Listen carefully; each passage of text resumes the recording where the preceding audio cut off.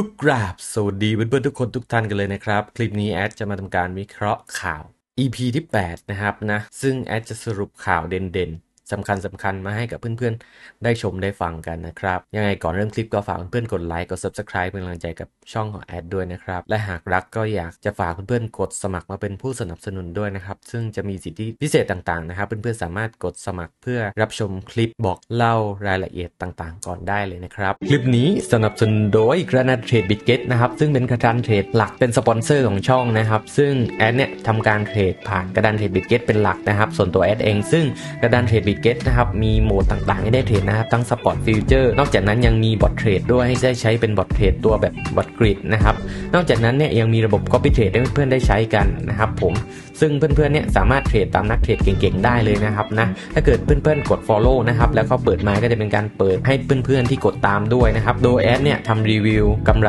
จากการใช้ Copy Trade ไว้แล้วคลิปอยู่ใต้คลิปนี้เลยนะครับเพื่อนๆสามารถดูตามและทำตามได้เลยเนาะซึ่งแอดแปะลิงก์สำหรับการสมัครกระดานเทรดบิตเก็ตไว้ที่ใต้คลิปนี้เพื่อนๆสามารถกดสมัครผ่านลิงก์นั้นได้เลยนะครับก็ไปเริ่มต้นกันที่ข่าวแรกนะครับบิตคอยปริมาณมหาศาลที่ไม่ได้เคลื่อนไหวมานานกว่า5ปีเริ่มเคลื่อนไหวสิ่งนี้หมายถึงอะไรนะครับหลังจากที่ราคาของบิตคอยพุ่งขึ้นไปเกือบ 25,000 ดอลลาร์ในช่วงไม่กี่วันที่ผ่านมาทำให้บิตคอยกลับมาเป็นที่สนใจอีกครั้งอย่างไรก็ตามการเคลื่อนไหวล่าสุดของบิตคอยที่ไม่ได้เคลื่อนไหวมานาน 5-7 ปีก็ทำให้แฟนๆคริปโตหันมาสนใจได้มากขึ้นนะครับซึ่งหากเพื่อนๆดูจากภาพในหน้าจอนะครับซึ่งเป็นข้อมูลจาก Glassnode นะครับเพื่อนๆจะเห็นได้ชัดว่าบิตคอยปริมาณ 1.6 ล้านบิตคอยหรือคิดเป็นมูลค่ากว่า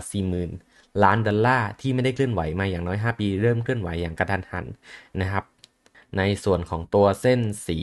ส้มตรงนี้นะครับผมเห็นไหมที่มีการพุ่งขึ้นมานะครับตรงนี้เป็นตัวที่บ่งชี้ถึงการเคลื่อนไหวนะครับโดยการเคลื่อนไหวนะครับของ Bitcoin ครั้งนี้น่าประทับใจมากนะครับเนื่องจากราคา Bitcoin ได้เพิ่มขึ้นมากกว่า 40% นับตั้งแต่ต้นปีที่ผ่านมานะซึ่งการเพิ่มขึ้นในครั้งนี้เนี่ยมันมีความหมายอย่างแน่นอนนะครับการที่มันมีการเคลื่อนไหวอย่างนี้เนี่ยมันบ่งบอกถึงอะไรเพื่อนๆทราบไหมครับมันบ่งบอกถึงว่า Bitcoin เนี่ยนะครับมีโอกาสที่จะเข้าสู่เฟสใหม่นะครับก็คือระยะของมันนั่นแหละก็คือโดยปกติใช่ไหมครับถ้าเราพูดถึงระยะหรือเฟสของ Bitcoin เนี่ยนะครับตามที่มีข้อมูลนะครับก็คือมันจะมีระยะพักนะครับระยะพักก็คือเป็นระยะที่ไม่ว่าจะเป็นนักลงทุนหรือวันเนี่ยก็จะค่อยๆเก็บของอันนี้เป็นระยะพักระยะเก็บนะครับระยะออมนะครับทีนี้มันจะมีระยะที่เริ่มมีการดันราคานะครับนี่ก็จะเป็นอีกระยะหนึ่งและก็จะเป็นระยะที่ราคาพุ่งขึ้นไปหรือถึงจุดสูงสุดที่จะกลับตัวลงและนั่นก็เป็นอีกระยะหนึ่งและก็ระยะที่ราคาปรับฐานนะครับหรือร่วงลงใหม่นั่นก็อีกระยะหนึ่งอันนี้แบบคร่าวๆนะเพราะฉะนั้นจุดนี้เนี่ยในก่อนหน้านี้เป็นระยะที่ราคาร่วงลงมานะครับแล้วก็ออกแนวไซด์เวย์เพราะฉะนั้นการที่เราพูดถึงระยะใหม่ก็มีโอกาสที่จะเป็นระยะของการกลับตัวขึ้นได้นะครับก็ค่อนข้างน่าสนใจเลยนะครับในข้อมูลส่วนตรงนี้เนาะข่าวต่อมาอีเธเรียมมูลค่ากว่า45ล้านดอลลาร์ถูกทำลายหลังจากการอัปเกรดThe Merge นะครับการอัปเกรด The Merge ของเครือข่ายอีเธเรียมทำให้มีเหรียญอีเธเรียมเกือบ 30,000 อีเธเรียมถูกทำลายไปผ่านกลไกการเบิร์นที่อยู่ในการอัปเกรด The Merge และอัตราการเบิร์นบนเครือข่ายก็ได้พุ่งทำจุดสูงสุดใหม่หลังจากกิจกรรมบนเครือข่ายมีเพิ่มมากขึ้นนะครับอย่างที่รู้ๆกันนะครับการอัปเกรด The Merge ของ Ethereum เป็นไปเพื่อเปลี่ยนจากระบบ Proof of Work เป็น Proof of Stake นะครับก็คือ Proof of Work ก่อนหน้านี้อย่างที่รู้กันก็คือเป็นการขุดเหรียญนะครับเหมือนกับ Bitcoin ทีนี้เปลี่ยนเป็นรูปแบบ Proof of Stake นะครับหรือการที่เราเนี่ยนำเหรียญนะครับไปฝากเพื่อกินดอกในรูปแบบ Staking ที่เรารู้จักกันทีนี้นะครับการเป็นระบบ Proof of Stake เนี่ยนะครับมันจะช่วยเครือข่าย Ethereum มีความเร็วในการทำธุรกรรมที่เพิ่มขึ้นและค่าธรรมเนียมลดลงซึ่งมันดีอย่างแน่นอนนะครับตรงนี้และมีกลไกการเบิร์นมาใช้เพื่อลดปริมาณ ETH ที่หมุนเวียนในระบบแน่นอนนะครับอย่างที่รู้ก็คือถ้าสิ่งไหนมีน้อยสิ่งนั้นก็จะมีมูลค่าที่มากขึ้นเช่นทองอย่างที่เพื่อนๆรู้กันนะครับเห็นไหมทองมีการขุดที่ยากขั้นตอนได้ทองมายากนะครับเมื่อทองมีน้อยราคาก็สูงขึ้นอะไรที่มีน้อยราคาก็สูงขึ้นแต่อะไรที่มีไม่จำกัดราคาก็จะไม่สูงเพราะฉะนั้นเนี่ยการที่ ETH มีจำนวนน้อยลงจากการเบิร์นการลดของปริมาณ ETH แน่นอนราคาของ ETH ก็เป็นไปได้สูงที่จะเพิ่มขึ้นหรือเรียกง่ายๆว่าแทบจะล็อกเป้าเลยแหละว่าต้องเพิ่มขึ้นนะ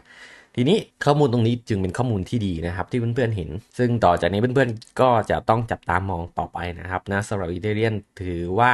มาได้สวยงามเลยนะครับสุดท้ายนะครับดัชนีความกลัวและความโลภของบิตคอยเปลี่ยนสถานะเป็นโลภอีกครั้งหลังราคาพุ่งแตะ 24,895 ดอลลาร์นะครับอย่างที่เรารู้นะครับนะมันจะมี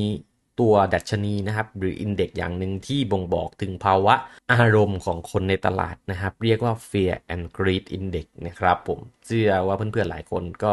รู้จักตรงนี้กันดีอยู่แล้วนะครับก็คือว่าถ้าเกิด Fear ก็แน่นอนก็คือความกลัวนะครับนะบ่งบอกว่าในตลาดเนี่ยมันมี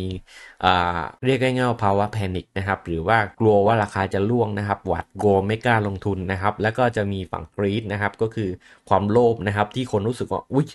ฉันตกรถแน่ถ้าไม่รีบเข้านะครับเลยต้อง FOMO นะครับ Fear and Missing Out นะครับก็คือกลัวว่าจะตกรถกลัวจะไม่ได้ลงทุนก็จะเข้ามา